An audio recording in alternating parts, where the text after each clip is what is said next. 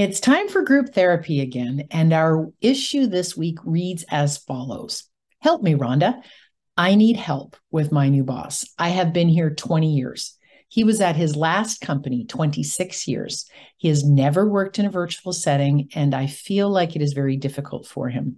We are 100% work from home. He's stuck in the 80s, and he's used to his admin printing everything and putting it on his desk. And he won't ever talk to me either. I have set 3 meetings on his calendar to talk, and he's blown me off every time. I cannot be successful and keep his calendar if he won't talk to me. I know he's busy, but he won't answer my emails either. He says to just text him. Well, there are some things that are just too much for texting. He's a very nice guy, but he just won't communicate. Help. You brought help. Now, here are some of the responses we have this week. Bridget Cochran from Edmonton, Alberta, shares that she has also dealt with this in the past and acknowledges that it's very difficult as both of you are set in your own ways of doing things. Bridget recommends asking for a meeting again. If he's dead set on not meeting, construct an email. In that email, let him know that you're happy to have him there and that you're excited to work with him. Outline what you can do to make his job easier. Ask him clear, concise questions about his expectations and how he would like to see the office run. Ask him how he likes things done and that remind him that you are there to assist him. Instead of printing things, which you can't do in a virtual environment, email him every morning and afternoon with documents that he needs during the day and the subjects that indicate that. As for his difficulty in navigating virtually, show him ways that'll make his job easier and that you can both stay connected and accomplish tasks and not be in the same room. A lot of advice from Bridget, all great advice.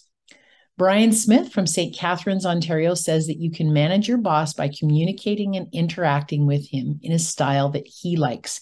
He prefers text. If he wants something done and you can't do it, put him in touch with someone who can. Everyone likes to be managed and manages others in a certain way. The key is to work with them in the way that they want. You aren't going to change him. You need to change the way you are working with him. Dana Hoffman from North Ridgeville, Ohio says that if you do things his way, the way Brian suggests, it will build his confidence and trust in you. Only then will he open up to your suggestions. You've got to get that trust first. Sheila Brown from Victoria, BC asks that maybe you can arrange to meet with him in a coffee shop if you don't have an actual office. Taking the time to meet in person could go a long way towards building a relationship. Carol Walsh from Hampstead, Maryland, advises you to text him as he requested and mentioned how items are piling up and that you need to speak with him. Express your need to be in better communication and ask to set up a weekly touch-base meeting.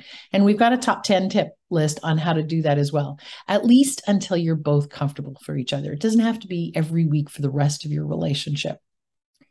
Diane Roberts from Lutton, England recommends that when you text him with a list of the top 5 priorities and make number 5 a request for a meeting with him, either in person or virtual. Janine Maffett from Calgary, Alberta says that if you can't get him to honor any appointments you have together, just pick up the phone and call him one day.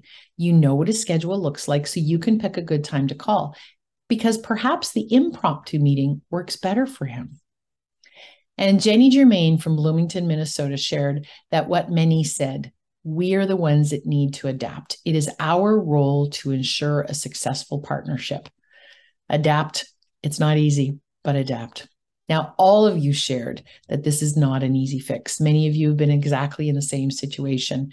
Not all admin executive combos work out. And if you cannot get them to communicate with you, you are doomed to fail.